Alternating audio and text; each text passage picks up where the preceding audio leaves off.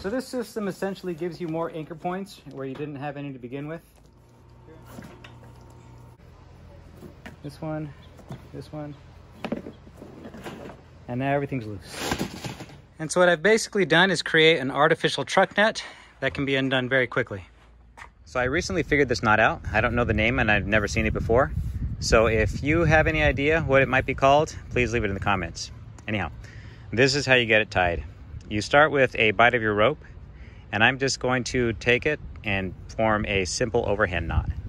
This is also called an executioner's knot. There you go, just like that. And I'm going to take a length about the width of my palm, and I'm going to tie another knot the same way I did the top.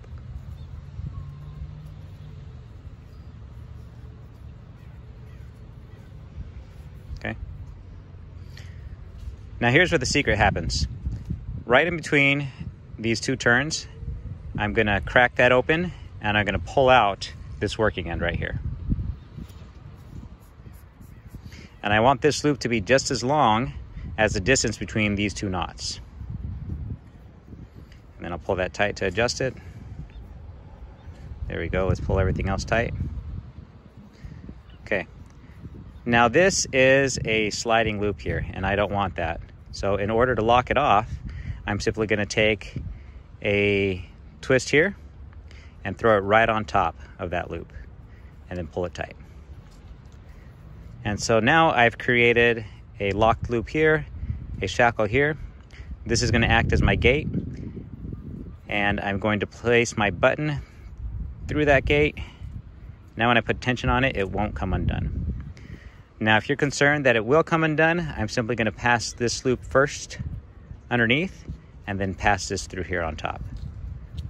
There you go, you see how that looks? And that's definitely not going to come undone. So there's a variety of places you can use this. Check this out. So for this setup, I just have my inline shackle knot tied, and I had two free ends on each side, and I was able to tie those back and forth around the pole. And up top is just a simple square knot. And that allows me to move this up and down, and when it gets tension on it, it doesn't slide.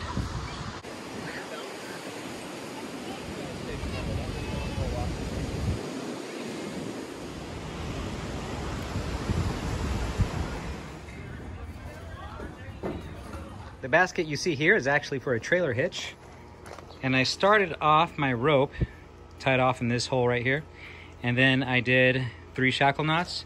I ran the rope through this hole, underneath, and then through this hole, and 3 more shackle knots.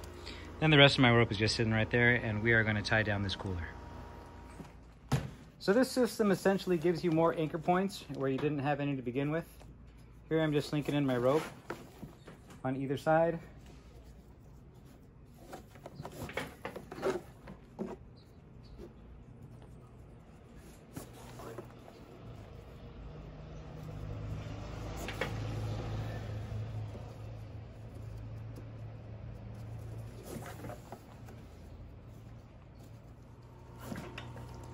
Now if I wanted to, I can tie a loop in the standing end here and do some trucker's hitch action, but I'm just going to tie off some half hitches. Okay, there we have it. Okay, so up top here I have my inline automatic trucker's hitch, and I've been pulling a whole bunch of tension, right? But over here I still have a little looseness, so I'm just going to work it all through. Keep pulling in my tension on this side.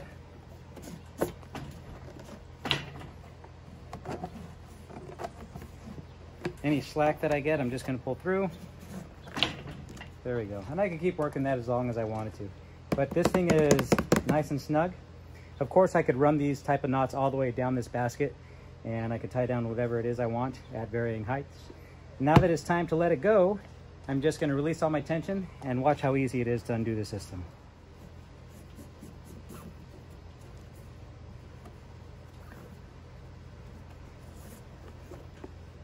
All right, undo this button here, this one, and now everything's loose. Now I know some of you are thinking, just use ratchet straps to get it done with already. But the fact is, ratchet straps can't do everything rope can. So after leaving myself some rope to tie into my truck bed, I tied my shackle, and now I need to measure the distance to my next shackle. And so I'm going to use my arm as a gauge. I'm simply going to grip my shackle, measure from my elbow, and then measure that again. And now here is where I'm going to tie my next one. And then after that one's tied, I'm going to do the same thing again. Elbow, elbow, next shackle. Of course, you could use whatever unit of measurement you want to distance your shackles. I just like to use what's already available.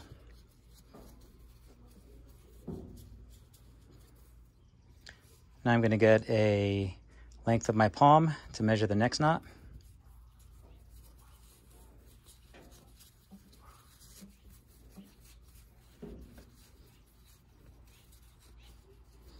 Okay. Have my working end here.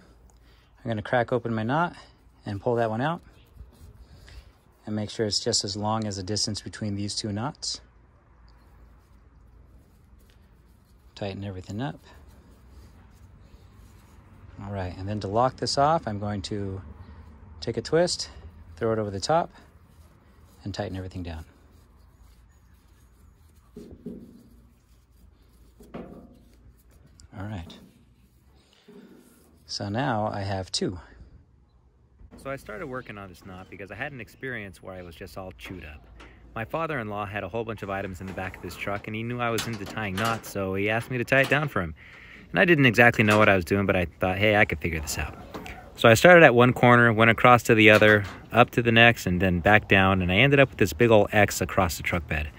And so I thought, you know what, the next thing to do should be to tie all the parallel sections together. So I started tying more and more paracord, and I ended up with this big old spiderweb looking thing, and I told him, just cut it apart when you're done. But, you know, it was all messed up, and I thought, you know, I just need to figure this out. All right, now we're going to tighten it all down. I have my automatic trigger switch going.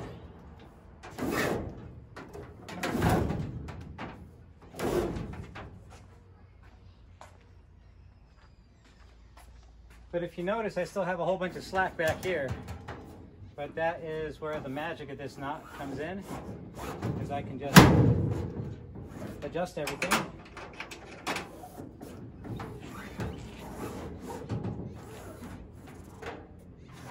Looks like I bottomed out over here. So I'll just undo that quickly. I'll keep pulling all the slack in. And so what I've basically done is create an artificial truck net that can be undone very quickly. Now when it's time to undo everything, I'm just going to pop all these buttons free.